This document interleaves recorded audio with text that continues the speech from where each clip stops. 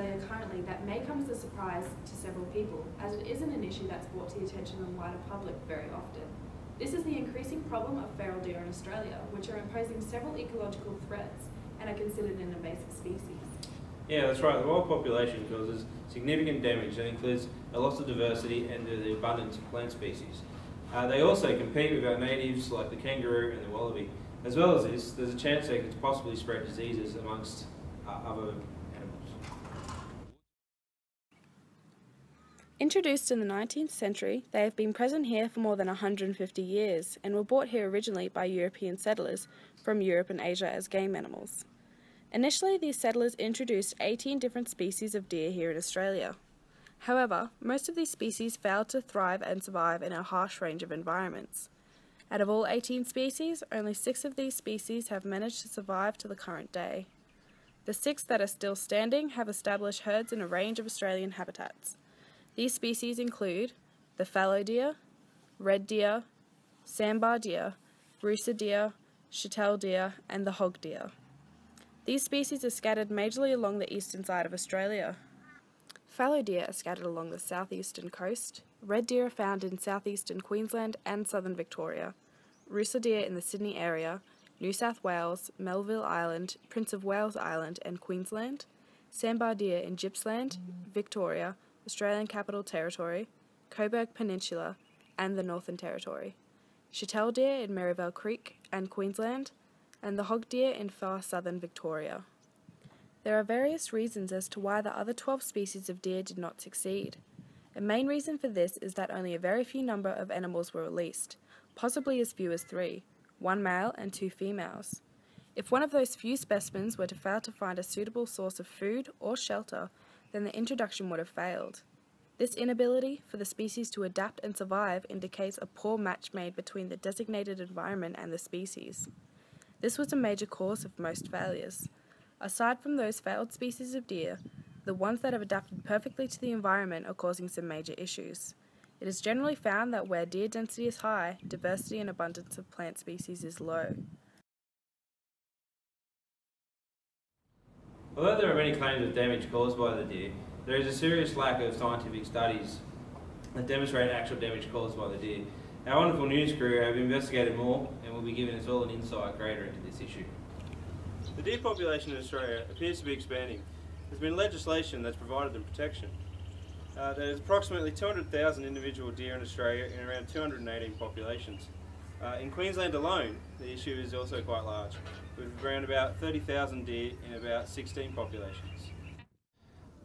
Deer are native to every continent except for Australia, but have been introduced here for grazing purposes. Where wild populations established and grew, deer have also been farmed in Australia since 1803. Throughout this time, the number of domestic farmed deer have escaped, where they have then joined the wild population, which future increased their numbers. Also, the diversity and abundance of the Australian plants can be reduced as an impact of the deer consuming and trampling the seedlings and saplings. The deer also damage mature trees as the deer rub their antlers on the trees, trunks and branches in order to polish their antlers. The deer population is an issue because an increasing wild population poses some problems like environmental issues, spread of disease and can be hazardous to motorists.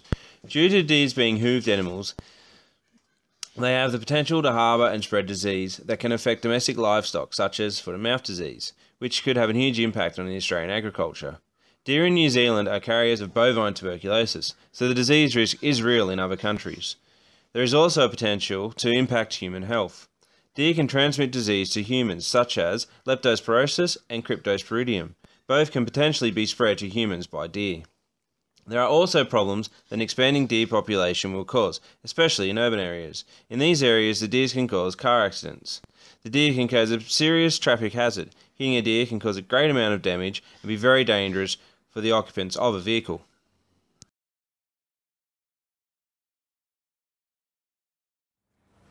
Another impact that the increasing deer population can cause is through their grazing.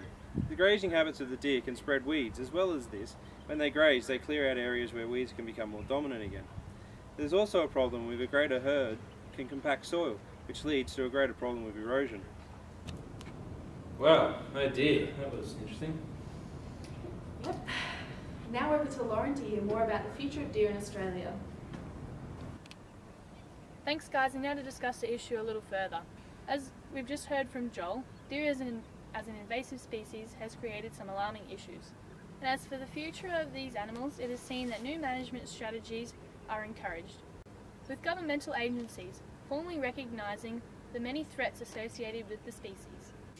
Now, the management of this species has traditionally been to reduce the population density, with the main form of population regulation being human hunters.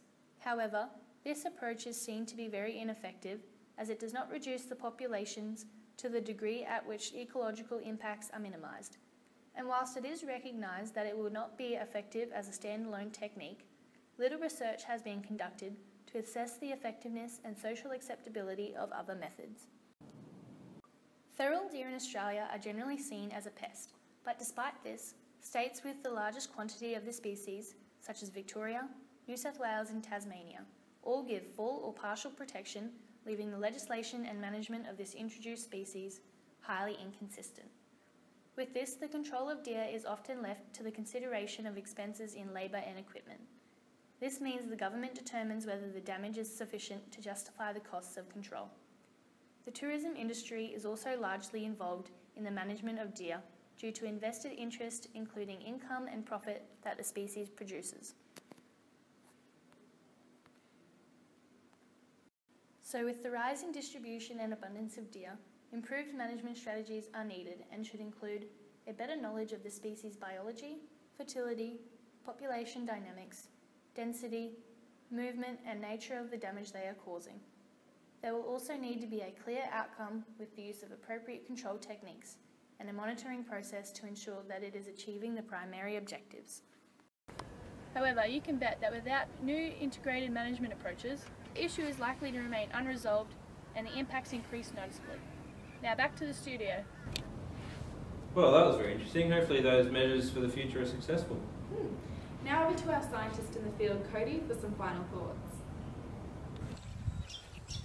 Now, we all know deer species were introduced to Australia due to the hunting and gaming purposes. Further releases occurred due to the deer farm crises. Now, these animals established wild populations, and while some species vanished, other species thrived and increased in numbers and expanded throughout the continent. The increase in feral deer populations throughout Australia has devastating effects on the native Australian flora and fauna. Australian plant species are decreasing due to deer's grazing and browsing habits, along with herds trampling flora such as seedlings and saplings. Crops are also damaged due to these deer habits, and soil erosion is occurring due to the hard hooves of the animals. Australian native grazing fauna such as kangaroos, wallabies, emus, etc. have to compete with deer for a food source. Therefore, Australian native fauna numbers in areas where deer populate are decreasing. Due to feral deer herds increasing in size, it is no surprise that they are moving into more urbanised areas. This is another problem, however, as they are a threat to people driving, especially at dusk to dawn. Deer are currently controlled by hunters who reduce the population of feral deer in an area, but this approach is ineffective as ecological impacts are not reduced.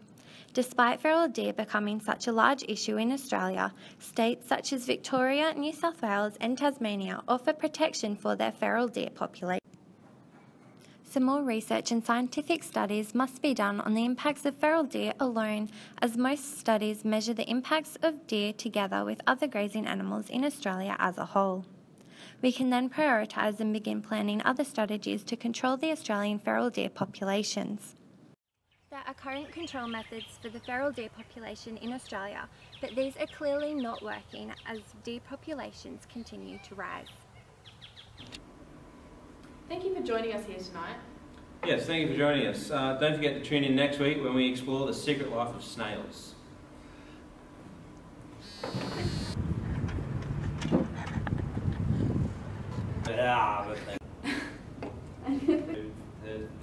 Feet under the fuck.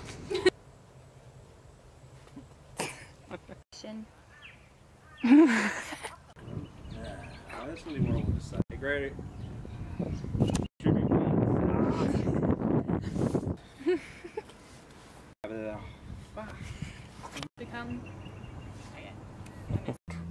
improved without new integrated management. The issue is. That's what I'm trying to say. Cool, got it. We started filming. Oh dear. Cody.